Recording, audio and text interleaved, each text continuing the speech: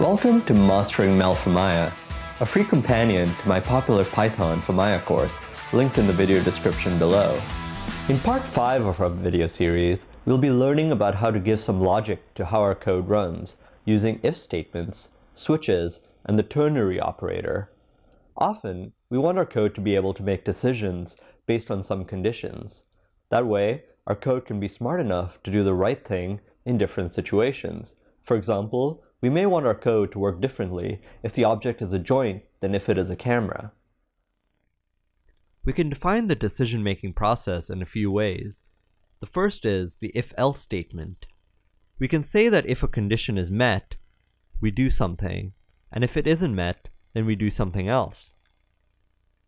Usually, the logic is stored inside curly braces, but if the logic takes just a single line, you can put the whole statement without curly braces on a single line.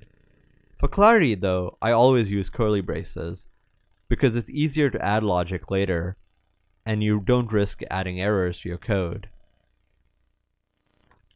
So let's define two variables, and say if one is greater than the other, then we print out this word. So first, I'm going to say int foo is equal to 23. And I'm going to say int spam is equal to 50. And I'm going to say that if foo is greater than spam, then I'm going to say print foo is bigger. If I run this right now, nothing happens. This is because foo is smaller than spam, 23 is less than 50. If, however, I flip this around and say foo is less than spam, and I should change this to foo is smaller, it will trigger. This is the simplest if statement. You can also add multiple conditions, so I can say else if, and I can give another condition inside parentheses. So I can say spam is greater than foo, then print spam is bigger. And finally, if no other condition is met, we can just use the default, which is else. We can say print they are equal. And now if I run this, you can see that it says spam is bigger, because spam is currently larger. If I change foo to equal the same value as spam, you can see that it prints they are equal. And if I were to flip this and make spam smaller, you can see that it says foo is bigger. Both the else if and the else statement are optional. You don't have to give the else if statement if you don't want to, and similarly you don't have to give the else statement either. Similar to the if statement is a ternary operator, which is used to define values based on a condition. So here I can say int age, and I'll give it a condition. I'll say if foo is greater than spam, and I use the question mark to say please check this. Then I give it the value I want. Let's say I want to say 18.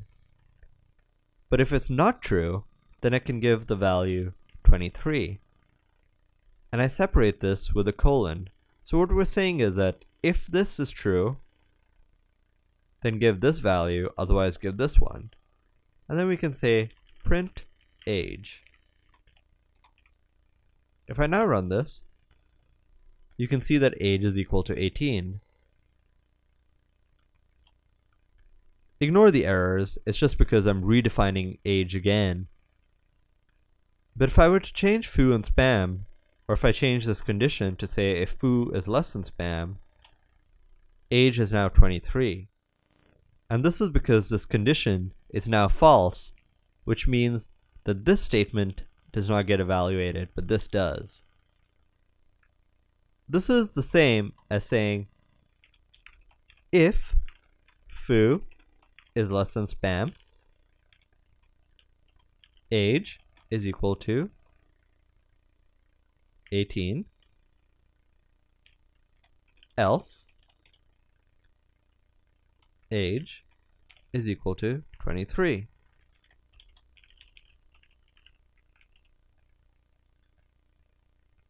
Oops, I forgot the $sign. And now if I run this, you can see that age is 23. Similar to the if statement is the switch statement. So I'm going to define a color. So I'm going to say string my color is equal to green.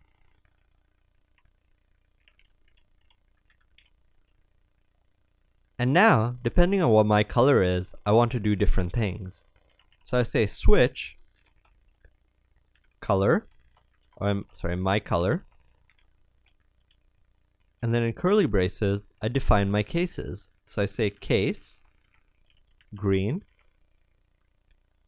colon, and I'll say print color is green.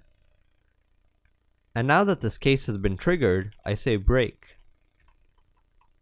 I can give another case and I'll say red. I'll say print this is the color of an apple. And I'll say break again. And if nothing has been found, I can say default. And I'll say print this is not a known color. And a reminder to put semicolons after every line. And again, after the default, we break. So now if I run this, you can see that it says color is green. And if I change this to red, it says this is the color of an apple. And if I change it to blue, it says this is not a known color. This is the same as saying if my color is equal to blue. This is the same as saying if my color is equal to green. Print color is green.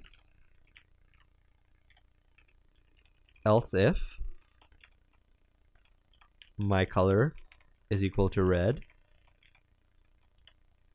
then print this is the color of an apple. And if no other case is met, we'll say print this is not a known color. And the reason we put this break is because the switch can actually compare many things. And it'll actually compare if it's green, red, default, and it can keep going on.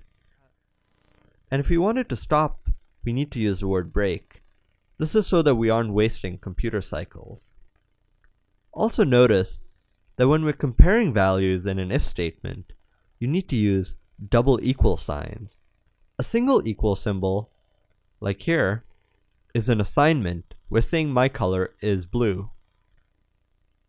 But when you use double equal symbols, you're actually checking if it's equal to that. So this is checking if these two are equal, whereas a single equals is only assigning it. So now let's create a simple if statement to check if we have something selected. So I'm going to say string, because we need to store the names of what we have selected, in a variable called selection, and I need to make it an array. So I use square brackets is equal to, and using backticks, I'll say ls dash selection to get us to list our selection. So if I say print selection, it currently doesn't do anything, but if I have a bunch of things selected, it'll print out everything I have selected. So now I'll say if size selection is equal to, remember we use two equal symbol, 0, print nothing is selected. Let's try running this, and it'll say nothing is selected. And if I select something and run it, it prints the selection. So I'm going to add an else statement. I'm going to say print you have something selected. If I now run this, you can see that it says you have something selected, and I have a typo, so let me fix that. And if I deselect everything and run it again, you can see that it says nothing is selected. This shows the power of an if statement. It lets our code branch off and allows it to be a little smarter than just doing everything in order. If you're interested in learning more about programming inside of Maya, check out my popular Python for Maya course, which is linked in the video description below.